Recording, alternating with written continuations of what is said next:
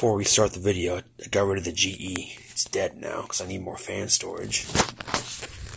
And I bought this on Facebook Marketplace from a guy a few cities away. It was a close trip.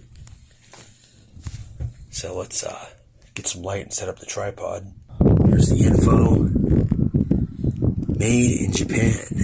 Got one of the last good ones, I guess. Wiped off a bit of the dust there. Anyway, there's how dusty it is. That's the guy if it worked, he said.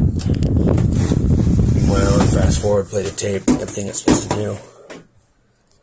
Got some gunk on there. I wonder, this was at a warehouse with multiple little rooms, offices or whatever. So, I wonder if there's used with a security system. No remote. You gonna focus?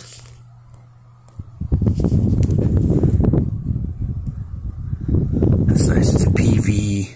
It's model PV-9451. It's a freaking packing peanut in there. What the hell? Got the top off, and actually, there's two of them. What the hell? Nope, three. Put the screws back in and noticed some broken plastic, but it's no big deal. It is back together correctly. It's a little bent right there.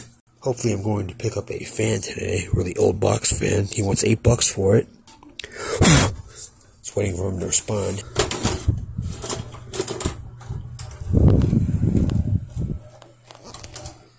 Sorry about the shaky video. Play. Nice big letters.